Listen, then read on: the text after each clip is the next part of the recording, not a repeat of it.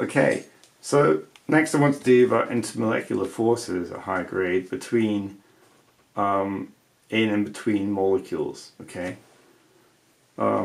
these are created within them and between them. Okay, so you got, this is solid, this is what liquid is, this is what gas is at basic Nat5, Nat4 level. Okay, molecules are very highly spaced apart in gas. Well, the atoms are, molecules are much closer together in liquid and interact. And in solid they're all basically joined together. Okay? In gas they hardly ever interact. In liquid they interact quite a lot. And in solid they're all joined together. So the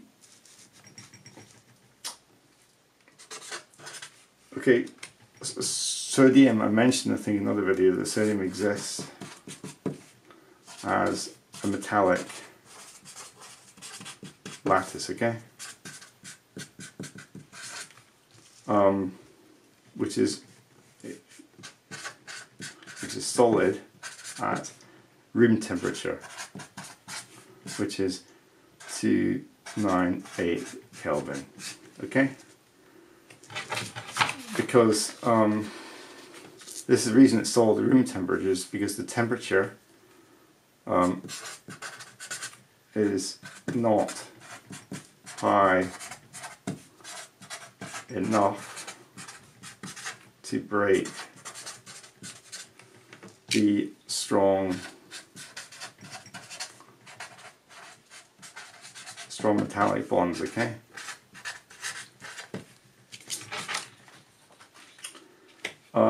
If temperature is increased, the sodium melts as some of the metallic bonds break, so liquid sodium is formed, okay? So as temperature increases, some of the metallic bonds break, okay? And so the sodium liquefies. Okay? That's clear. Right. So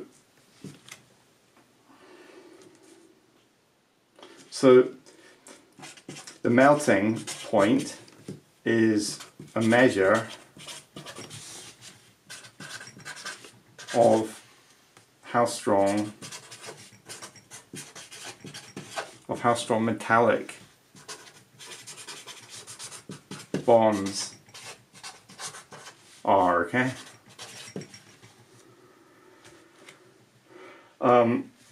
And how strong the metallic bonds between the ions are, okay? Because remember they're made of ions, so it's a measure of how strong the bonding between the ions is, okay? So therefore you can predict that iron, also called Fe, has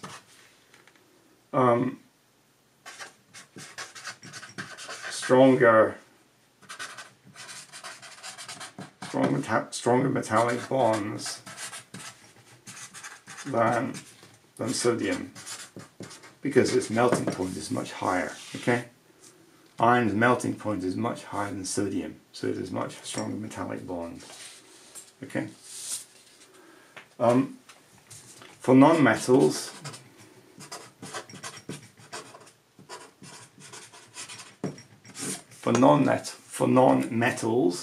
example argon,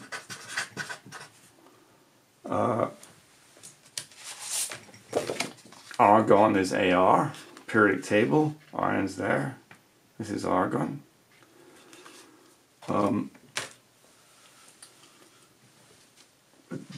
Did I mention diamond before? I think I forgot to quickly show you. This is the diamond structure, okay? I didn't show you that before. It's carbon atoms surrounded by 4 other carbon atoms in a tetrahedral. So you've got carbon at the center, 4 others in a tetrahedral, and then each next carbon atom also has a tetrahedron of carbons around it, okay? Carbon, tetrahedron, That carbon is also as a tetrahedron, okay? This carbon is a tetrahedron, so the whole thing as a tetrahedron, so the whole thing extends outwards in all directions. This is basically diamond structure, okay? It's a little sample of it, okay? Forgot to show you that a minute ago. In the previous video I forgot to show you it, I think. Okay, so back to non-metals. Argon is very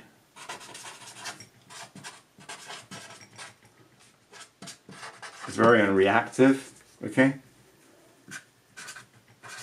Hard to form ionic and covalent bonds, okay? It's difficulty. All these noble gases, helium, neon, all have difficulty forming ionic and covalent bonds. But if you cool argon, liquid forms. Okay? And then solid. Liquid forms and then solid. What holds argon atoms in liquid or solid states?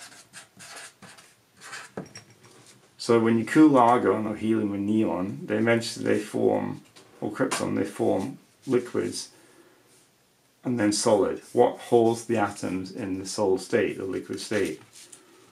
The answer is something called London's dispersion forces, okay? London's dispersion.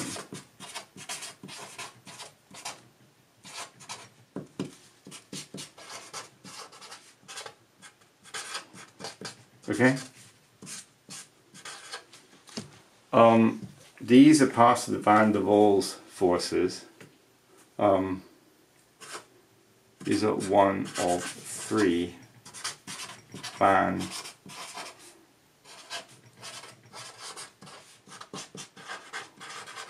der Waals forces, okay?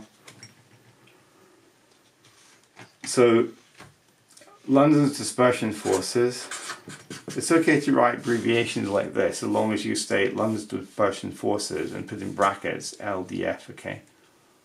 But you mustn't ever just write this. You must always write the whole name out and then put in brackets the initials, okay? So London's dispersion forces, okay? These are very weak. Okay, maybe I should mention the three others are actually cool. You got London's dispersion forces. You got hydrogen bonding, okay, and you got permanent dipole, okay. So London's dispersion forces are very weak, okay, and they operate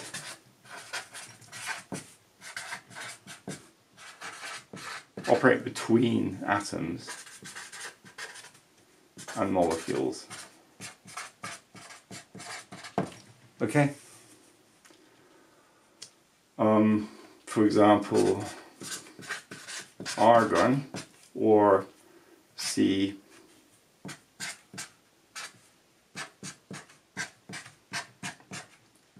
that's propane, which I'll come to in a later lecture. Okay? So they operate between alkanes and noble gases. Okay?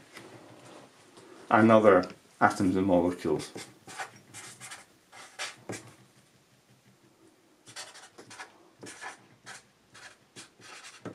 Okay?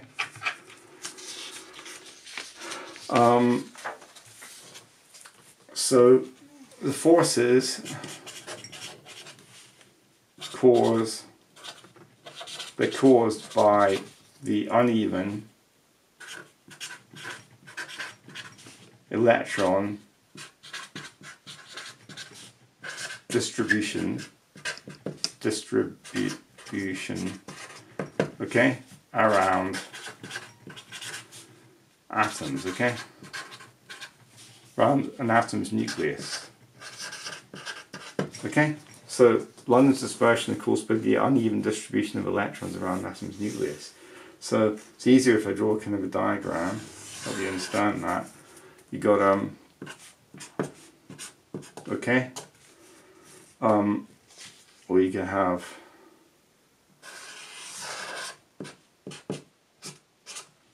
okay, so you get an instantaneous, because the electrons are all moving around the atoms, around the nucleus, you get instantaneous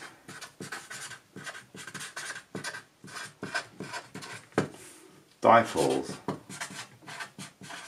forming, okay?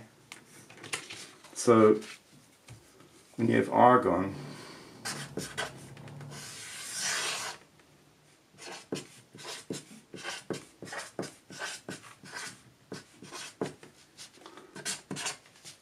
you get basically the electrons flicker. The electrons flicker into arrangement. So all the electrons briefly will flicker around to one side. So you get much more positive there, negative side and the positive side, okay?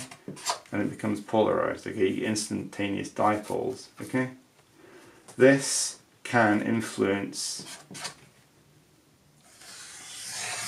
I'm drawing molecules as circles to make it simplified, diagrammatic. This can influence the polarized, it polarizes other molecules, okay? Let's just say polarizes other molecules. So the instantaneous flickering, instantaneous dipoles influences other molecules, and that will then form this, okay? So this thing will then become like that. Okay, so this is London's dispersion forces.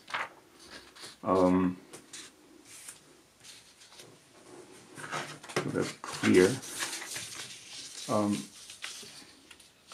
Make sure that's clear for you. So yeah, you get uneven distribution of electrons around the nucleus. You get instantaneous dipoles forming.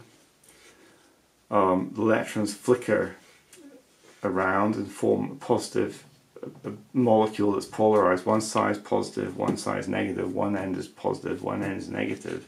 And this can polarize other molecules, okay, or atoms, as in argon. Okay. So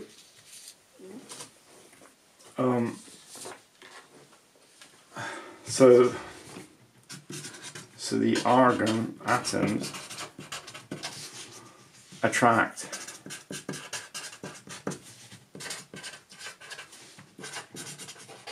each other, okay? So you get argon plus negative, okay? I'm not drawing them as spheres, I ought to be really. So this is just very, it's just the diagrammatic, but it's illustrating to you what happens, okay? So it should be negative, okay? So they attract each other. So when you cool them, you take away the thermokinetic energy, and the atoms, the electrons flicker and form these instantaneous dipoles, and the atoms aggregate together and form liquids and solids, okay? London's dispersion forces are weaker than ionic, okay, and covalent, and weaker than metallic, okay?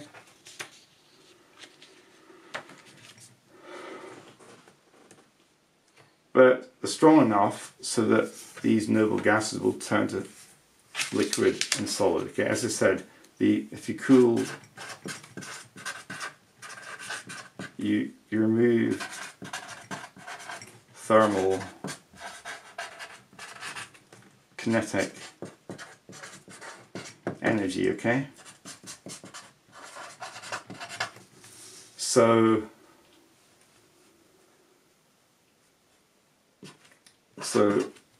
liquid and solid form. Okay.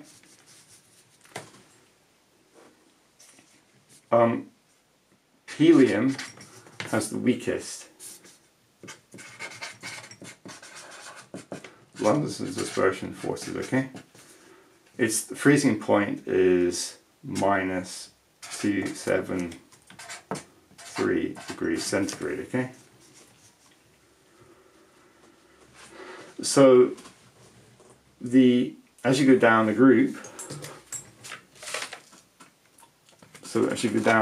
here, the London's dispersion forces increase, okay? Because there's more and more electrons around the atoms. There's more and more electrons circulating, moving around them. So the forces of this flickering, this instantaneous dipole, the forces of it gets bigger and bigger. Okay. For example, argon has 36 electrons, helium only has 2. So the London's dispersion forces in this are much stronger than that, or xenon is much stronger than helium, which is 54 electrons. Okay.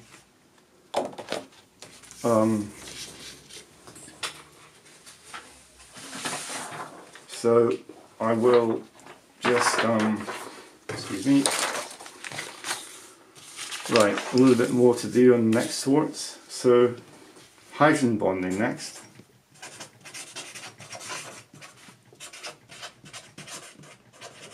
Okay, so that's the next type of van der Waals force, okay? So this occurs between hydrogen bonding to oxygen or nitrogen or chlorine or fluorine, any of the electronegative atoms on the right hand side of the periodic table.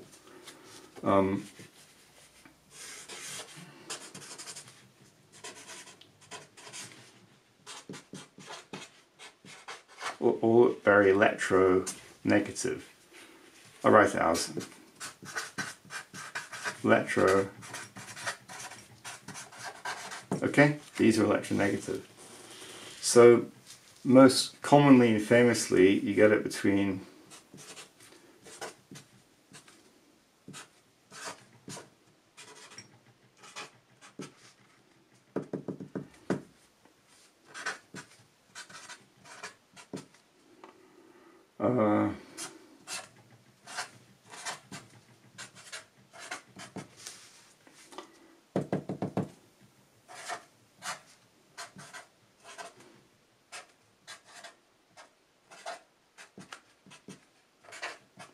okay, so you got, because the electronegative, because of the electronegativity of the atoms, the electrons are pulled away from the hydrogen. So that becomes a bit positive, slight positive charge. This becomes slightly negative.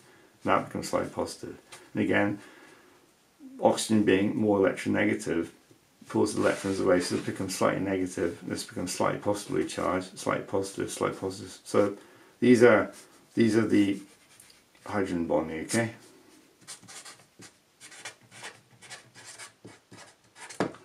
So this is which are weak, okay?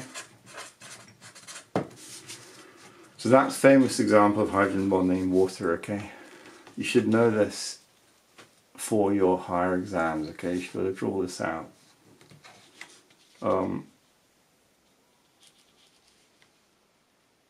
Okay, so another example is ammonia, H2O and hydrogen F, okay? So again, ammonia is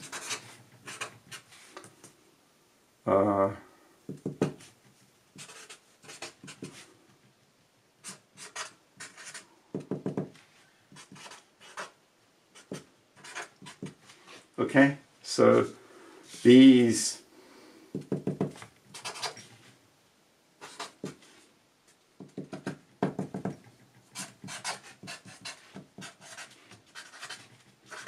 it's the same idea as in the water, okay? I don't need to really draw this out, but it's the same idea.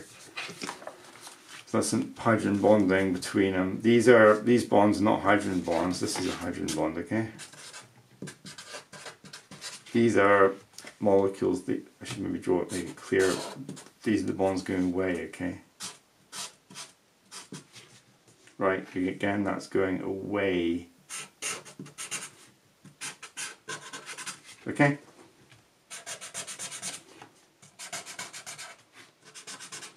Okay, that's clearer. So that's basically hydrogen bonding in ammonia. Next example I mentioned was permanent dipole. Permanent dipole. Okay, permanent dipole.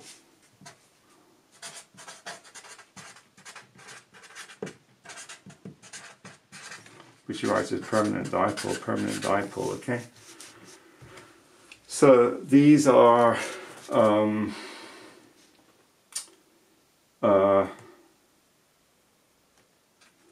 much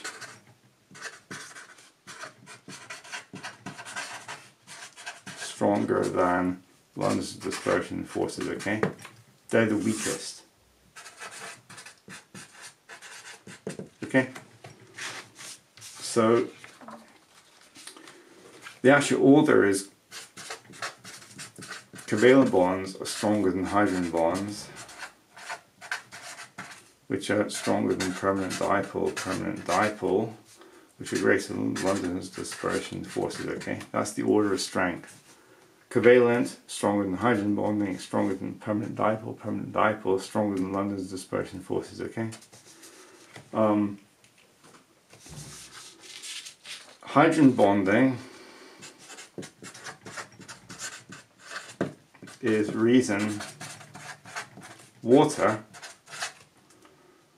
has a very high boiling point, okay?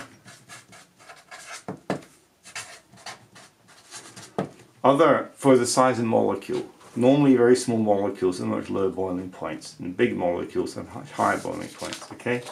So the small molecule H2O, or you got CH4, okay?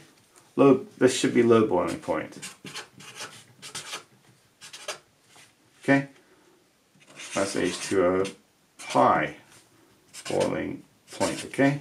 Another molecule, 1, 2, 3, 4, 5, 6, 7, 8, 9. This is an alkane, okay? I'm not going to... This is a very high boiling point.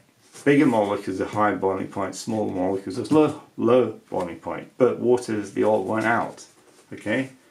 So all these other molecules like CH4, hydrogen fluoride, NH3,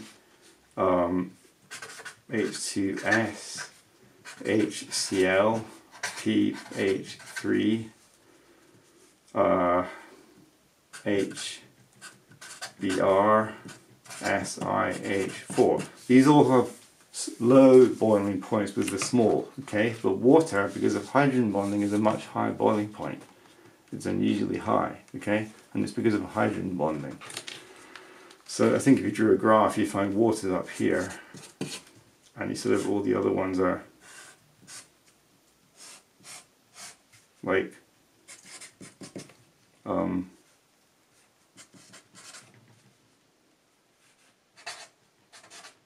okay, so that's temperature, okay? So I was mentioning, that's just a quick mention of the hydrogen bonding. I was talking about permanent dipole before. So, okay, so this occurs between things like HCl, where you get hydrogen chlorine, and you get negative